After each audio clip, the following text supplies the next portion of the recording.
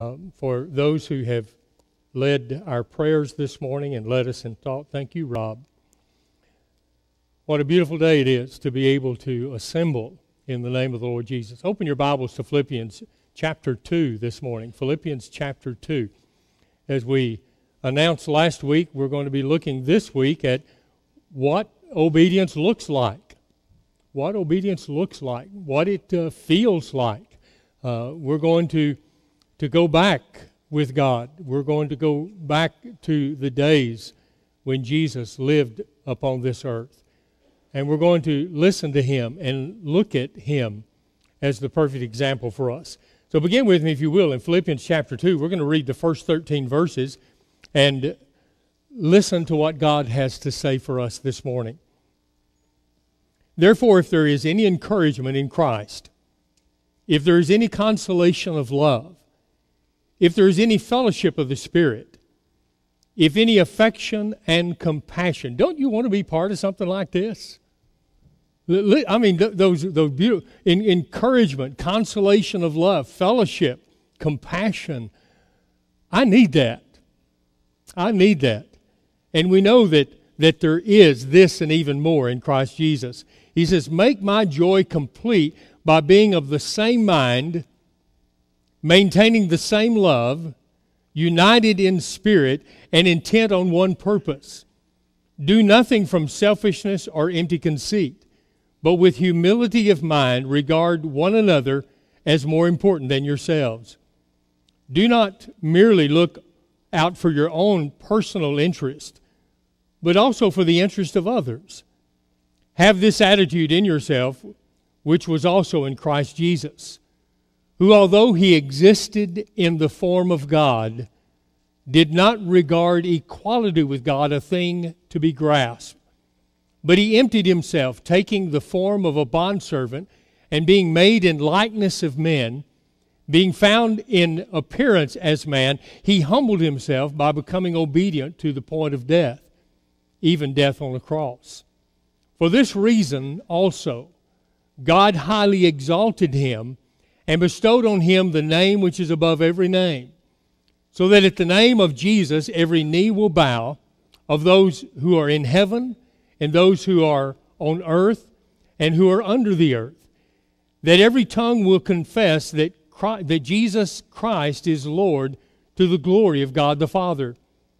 So then, my beloved, just as you have always obeyed, not as in my presence only, but now much more in my absence, work out your salvation with fear and trembling. For it is God who is at work in you, both to will and to work for His good pleasure. Powerful. In encouraging, listening to these words, the very Word of God. Having the same mind. Having the same mind. The same love, united in spirit, and one purpose. You might remember 8 years ago. If you can remember back that far, you remember when we were talking about this very concept and what this is summed up in. The same mind, the same love, united spirit, one purpose. Quite literally in the translation, when we're looking at one purpose, God is saying one thing thinking. One thing thinking.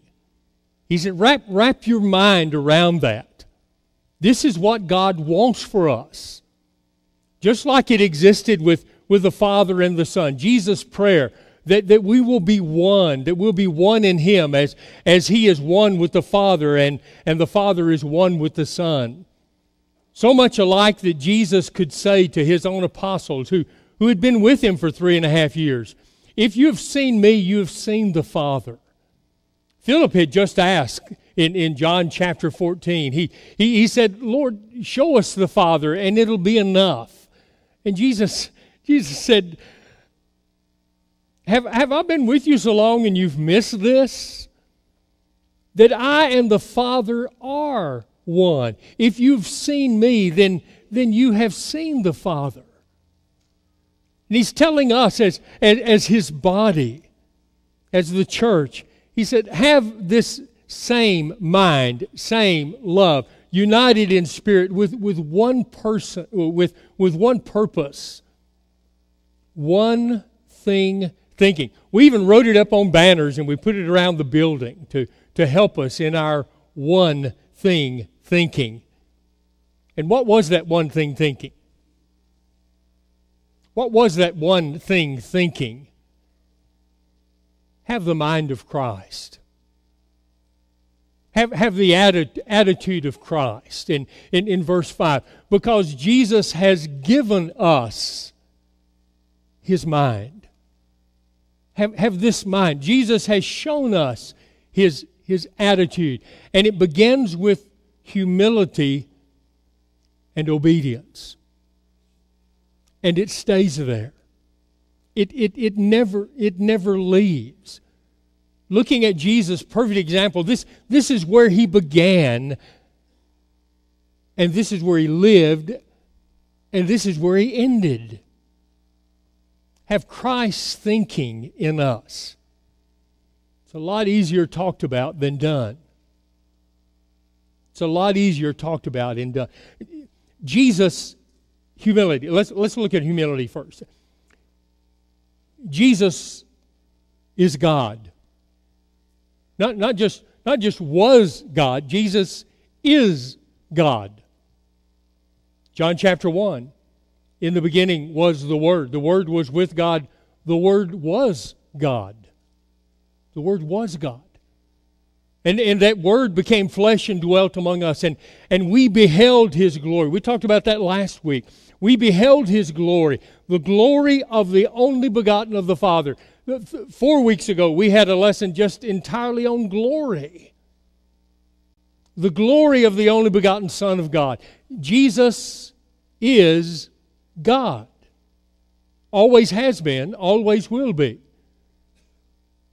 But yet he emptied himself of that. He emptied himself. He did not consider it something you had to hold on to for dear life. He did not consider it something that he could not lay aside.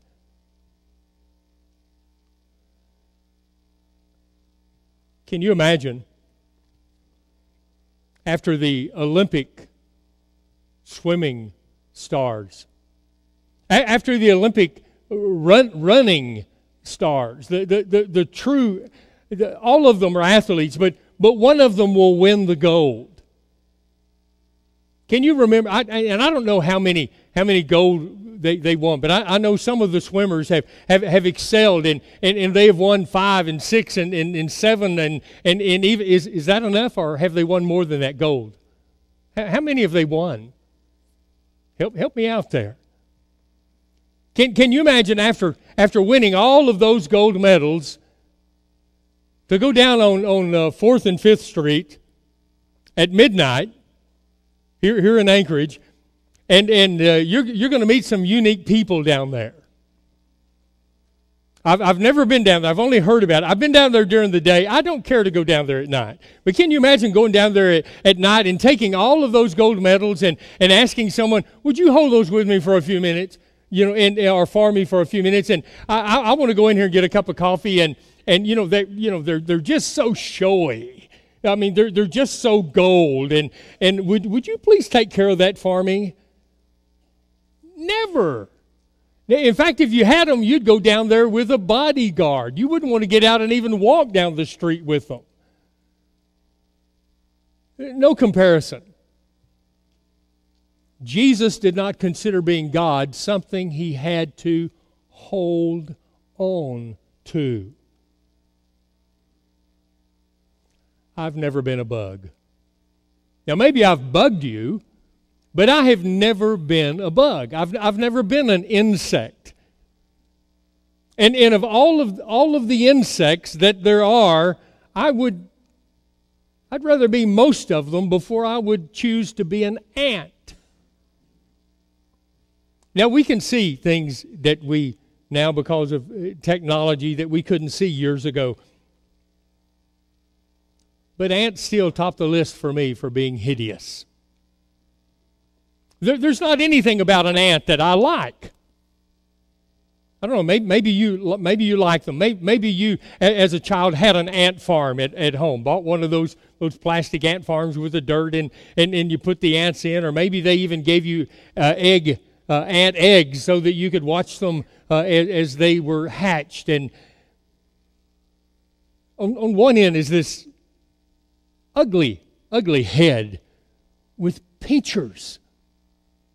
And they go around looking for things to pinch and to grab onto and to kill and bring back for all the other ants to devour. And I think that'd be a horrible way to die. And on the other end is a stinger. There's just nothing. That doesn't even compare. I would not for 1 minute want to be an ant. That doesn't compare. Jesus was God. I cannot even imagine that. You cannot, in your greatest imagination, conceive of God. We try. We do the best we can, but He did not consider that something He had to hold on to, so He empties Himself. And then when He found Himself like us, I don't know what He was thinking. I don't know how He felt. I know how I feel. But when He found Himself as a man, certainly that was very different. He's God now, and then He's man. He emptied Himself of being God. And when He found Himself as man, He empties Himself again. He humbles Himself. And He lived a life of humility. And He died a death.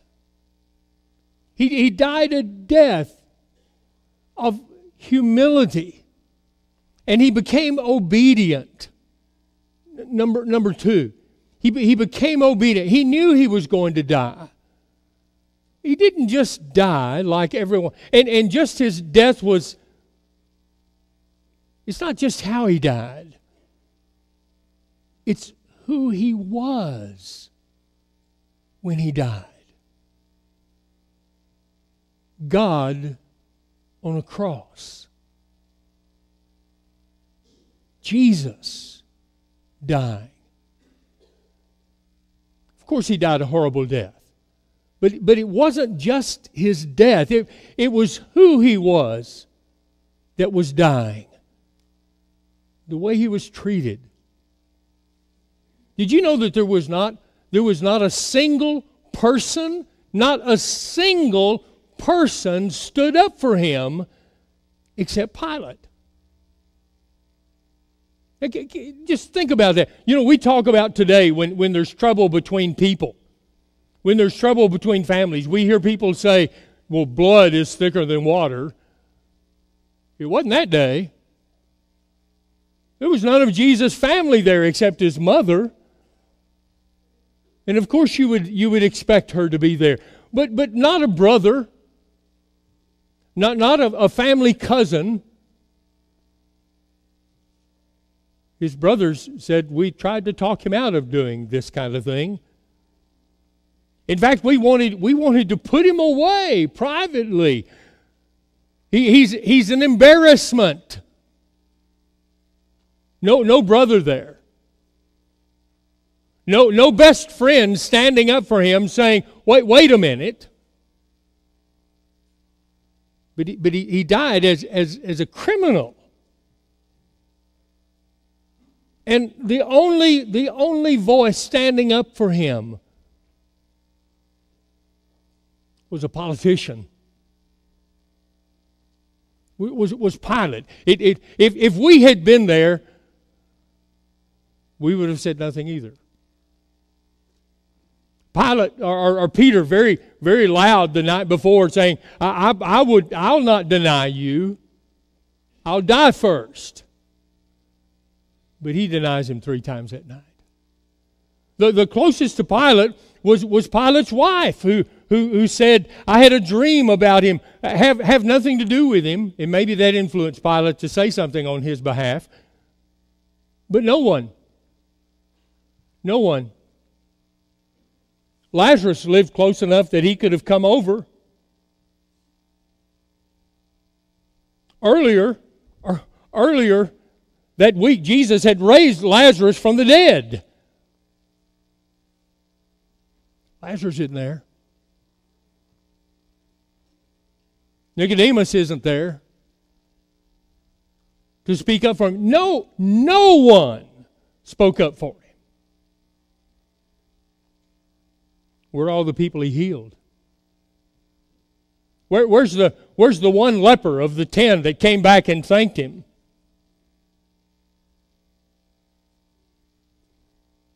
Where's the man by the pool of Bethsaida? Or the pool of Siloam? Not there. We would not have been there either. We would not have been there either.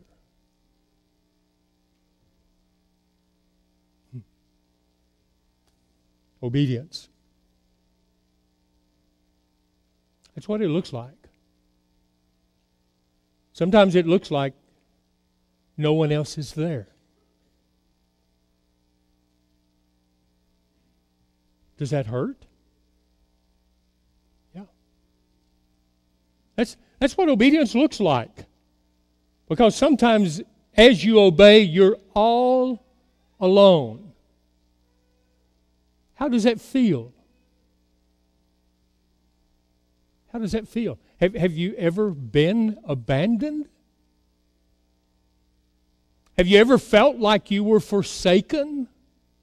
That's what it feels like. And we need to know that. We need to know that. We need to feel that. Obedience to Hebrews chapter 9. Let's go there and listen. Because this is the learning of obedience. Hebrews chapter 9, beginning in verse 7. In the days of his flesh, he offered up both prayer and supplication. He's praying about this with loud crying and tears to the one who was able to save him from death.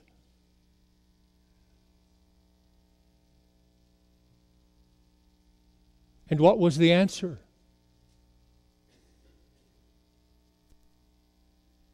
Salvation from death? No. Empowerment to obey. Empowerment to obey. And listen to what he says. And he was heard because of his piety, his godly reverence, his respect for his Father. He was heard. And God gave him the strength to obey. Deliverance? No. Strength. And listen to what God says. Although he was a son, he learned obedience. So Jesus can tell you what obedience feels like. Jesus can tell you what obedience looks like. Jesus can tell you what obedience sounds like.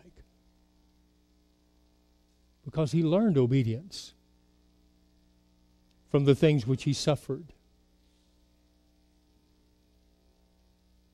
And being made perfect, he became to all of those who obey the source of eternal life. Obedience. Humility and obedience. You see, obedience can hurt. Obedience will hurt at some level because it is a learned thing. And even the Son of God learned it.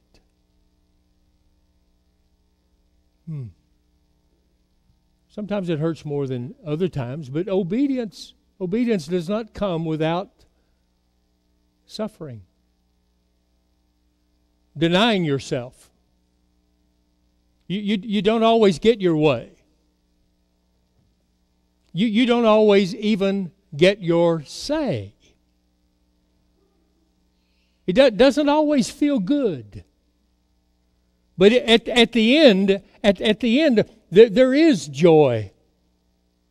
There is joy. There may be sorrow in the morning, but and in the darkness of night, but joy is coming. So what does obedience look like? Jesus on a cross. This is what it looks like. You see, it's one thing thinking. One thing thinking. And with that, God is pleased. Don't lose this. Don't miss this. It's not that God is pleased with suffering. It's not that God is pleased with sorrow. It is God is pleased that through Jesus' obedience, the whole world can be saved. God was pleased with that. That's what God wanted. That's what Jesus wanted. And it comes back to one thing thinking. What pleases God. And so God says in Philippians chapter 2, for this reason. Well, I love that. Don't miss that. I don't always like that, but I love that. I need to hear that. So for this reason, that Jesus was humble, He was able to empty Himself of self. He was able to empty Himself of who He was so He could be who He was. He was able to think one thing, pleasing God. Pleasing God. And so for this reason, so listen to verse 9, 10, and 11. For this reason also, God highly exalted Him and bestowed on Him a name that is above every name. For this reason also.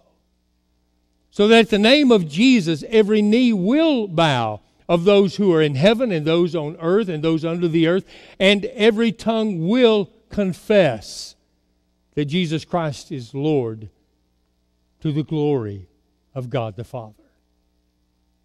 Don't wait until you're in the heat of battle. Don't wait until the pressure is on.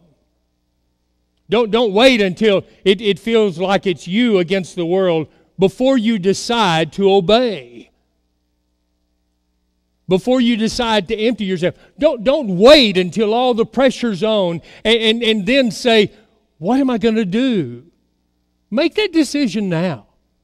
Make that decision with a clear head. Make that decision over there. Over there. You remember, we've come over there. We've come over here to before the world ever began.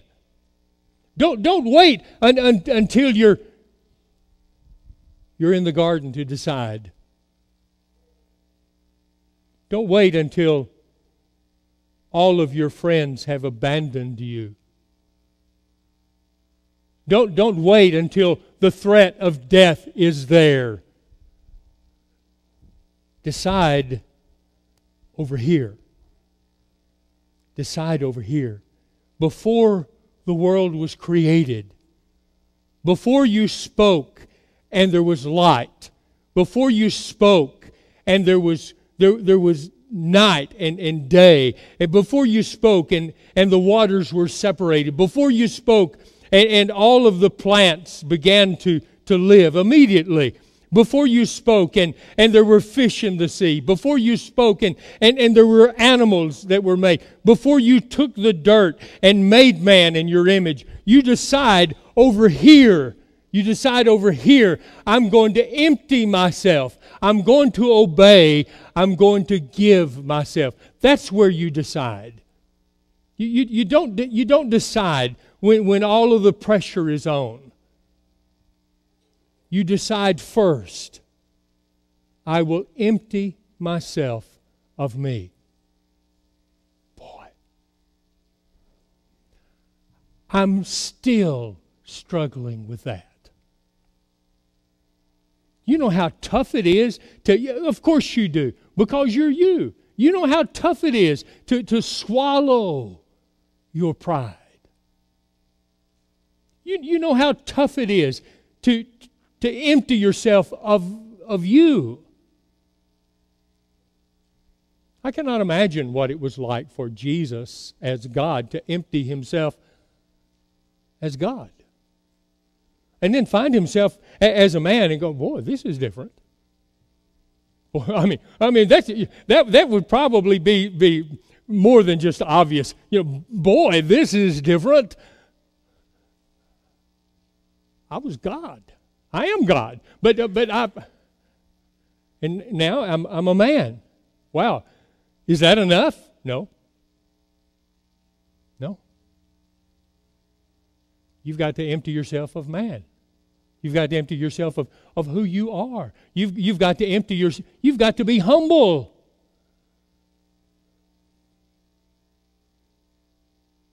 We struggle with that, don't we? Make the decision that if you can't make it there, make it now. Before you step out into the world. Before you're pressed to compromise. Before your friends at work begin to lean on you. Before the embarrassment of the pressure of your peers.